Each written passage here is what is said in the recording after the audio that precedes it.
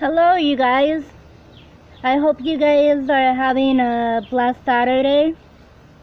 And I just want to wish a happy Mother's Day to all the mothers out there. God bless you guys. And also, just pray that you guys have a blessed weekend. But today I'm back today to share another word of encouragement that God has given me to share. And what I want to share today is I want to share about how God's love is for everyone. God's love is for everyone. But before I get into that, I want to start out with a time of prayer and just ask God to be with me as I share His word today, and that He would speak through me, and just welcome His Spirit into this time. Heavenly Father, I thank You for this day, Lord God, and God, I thank You for this time, and I pray, Father God, that You would move me to the side, Lord God, as I share Your word, Lord God, and God, that You would speak through me today. And I pray, Father God, that we would apply Your word to our lives today and every day. And God, I just thank You for Your love for us, Lord God, for each and every person. I pray, God, that we would share Your love with everyone, Lord God, and I thank You in Jesus' name. Amen. Alright, so this is all for God's glory and honor. It's all to bring Him glory, bring Him honor. But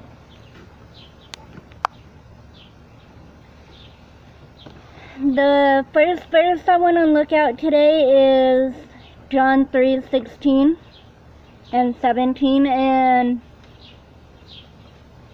each and every one of us, we know John 3:16 by heart. That's like one of the most well-known verses. You know, it's one of the most well-known verses in the Bible.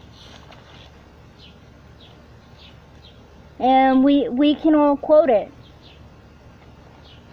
But today I want to look at it in a different context.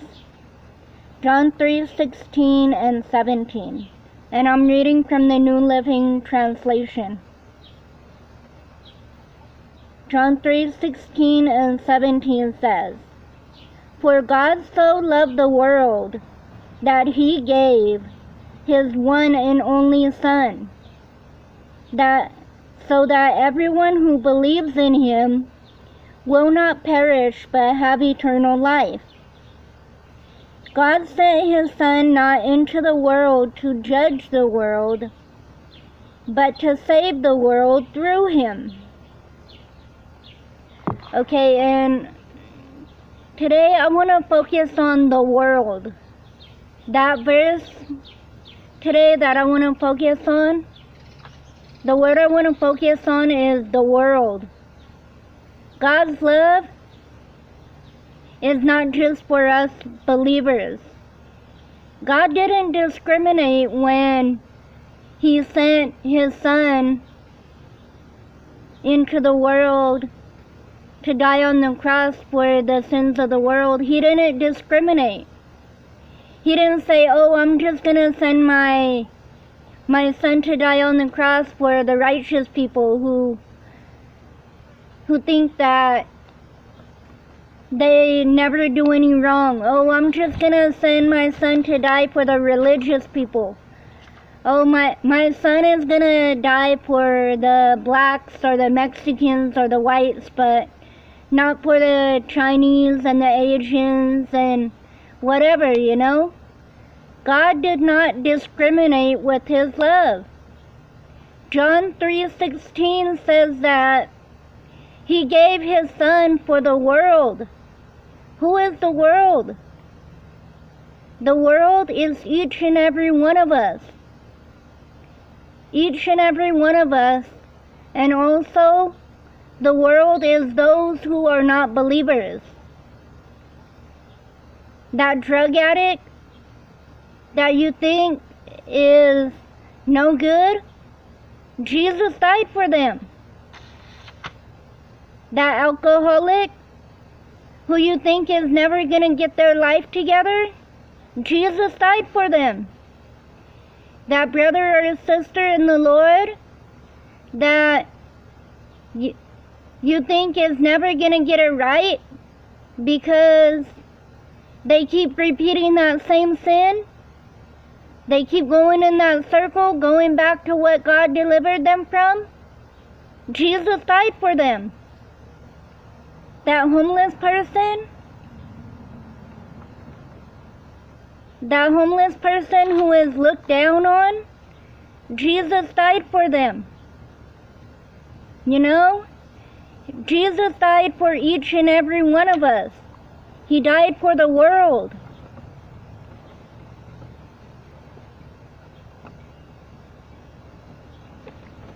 So many times we as believers, we try to exclude people from those that Jesus died for. We try to exclude them from God's grace. But no, God's grace is for everyone. God's mercy is for everyone. And you know, I thank God that He died for me, because I know I'm not perfect. I don't have it all together. But you know what? Jesus died for me. He died for you. And I know all of us, we have family members that don't know the Lord. You know, and I got family members that don't know the Lord, and Jesus died for them. Jesus died for them. You know? And I'm praying that someday my family will come to the Lord. I'm claiming that in the name of Jesus, that someday my whole family is going to come to the Lord. My whole family on both sides, my mom's side and my dad's side. They are going to come to the Lord, and I'm claiming that in Jesus' name.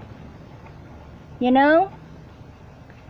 And some of you right now, you got family members that they don't know the Lord either. Let me tell you, brothers and sisters, don't give up. Don't give up on your loved ones that don't know the Lord. Because Jesus loves them. God can work in their life. Just like God worked in your life, God can work in their life. And I shared it with you guys before. You know, I prayed for my mom for over 20 years to give her life back to Christ, to go back to church. I prayed for her. And it was hard. It was hard at times. Times I felt like God wasn't hearing me. Times I thought to myself, you know what, my mom's never gonna get saved. She's never gonna go back to church. You know, but God had to change my mindset. And I kept praying for my mom. And I kept believing God for her salvation. That's what God wants us to do for our loved ones. He wants us to believe Him for their salvation. And you know what? Not in Amara's timing, but in God's timing, my mom did give her life back to the Lord. And I tell people all the time that the best day of my life was the day that I seen my mom get baptized. The best day of my life was the day I seen my mom get baptized. That was answered prayer. If I would have gave up when it was hard, if I would have quit praying for my mom when it was hard, then I wouldn't have never seen that picture. I would have never seen my mom get baptized. You know? And I just encourage you, brothers and sisters, don't give up on your loved ones. Don't give up on your loved ones. Keep praying for them. Keep praying for them. And brothers and sisters, if you guys ever need prayer for your loved ones, prayer for anything, then just know that I'm praying for you. If you personally want me to pray with you for your loved ones to come to Christ, let me know. I'll stand in the gap with you. I'll pray with you. I'll believe with you for your loved one's salvation.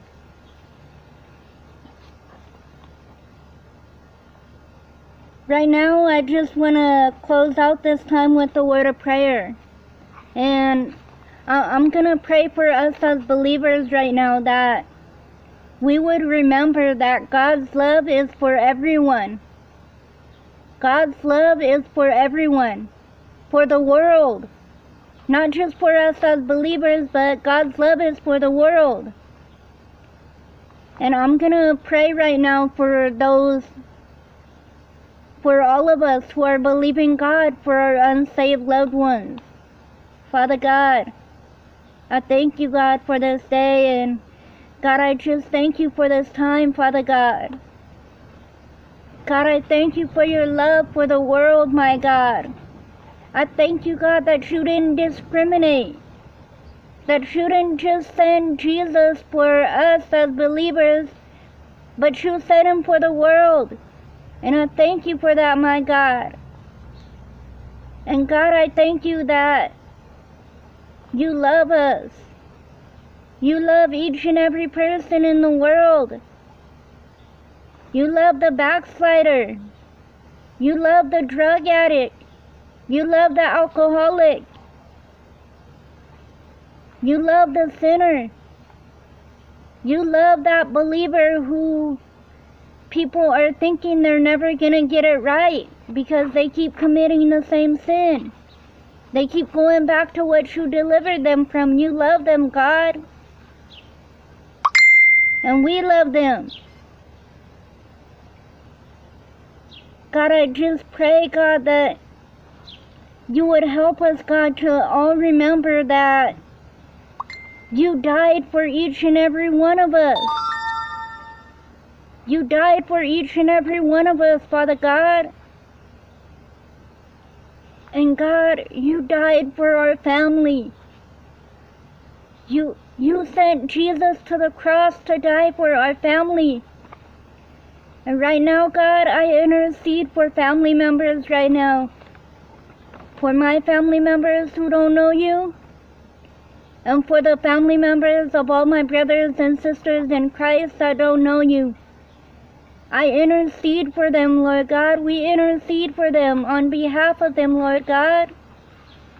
We ask you, God, to draw them close to you, Father God. Draw them close to you, God. And I pray, Father God, that we would not give up on them. That we would never give up on them, because there were people who never gave up on us. And I pray that we would never give up on praying for our unsaved family members. God, I just pray that you would tug on their hearts right now, Lord God. Show them their need for you, Father God. And I thank you, God, in Jesus' name. Amen. If you're listening to this right now, and you've never given your life to Christ, I want you to know, or God wants you to know, that Today is the day of salvation. If you've been debating on whether to give your life to Christ, God wants you to know that today is the day of salvation. Tomorrow is not promised. It says in 2 Corinthians 6:2, it says, "For God says, at just the right time I heard you. On the day of salvation I helped you. Indeed, the right time is now." Today is the day of salvation. Today is the day of salvation. Don't put it off until tomorrow. Like I said, you're not promised tomorrow. If you're listening to this right now, and you say, that's me, I need to give my life to Christ, I invite you to say this prayer with me. Father God, I come to you, a sinner in need of a Savior. I believe that you sent your one and only Son, Jesus, to die on the cross for my sins, and that He rose again on the third day. Jesus, I ask you to come into my heart, to forgive me of my sins. Forgive me for walking away from you, and to give me a brand new start with you. I thank you for your love. I thank you for your grace. I thank you for your mercy. I thank you for your forgiveness. God, I just thank you for loving me. And I thank you for your word says that you have a plan for my life. Help me, Jesus, to live for you from this day forward. In Jesus' name, amen. If you said that prayer, God wants you to know that there's a party in heaven for you right now. There's a party in heaven going on for you right now. It says in the Word of God that there is much rejoicing over one person who repents than over 99 righteous people who do not need to repent. The angels are throwing a party in heaven just for you right now, for your salvation. And I just want to welcome you to the family of God. Welcome to the family of God. And I encourage you, if you said that prayer, get connected to a church. Get connected to a church. Get a Bible. Start reading your Bible. Start praying. Continue to grow in your walk with God. This is just the beginning of the amazing things that God has for your life.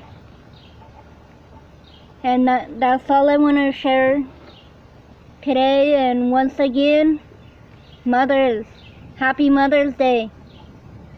Happy Mother's Day. May you be blessed. Amen. God bless you guys. I love you guys.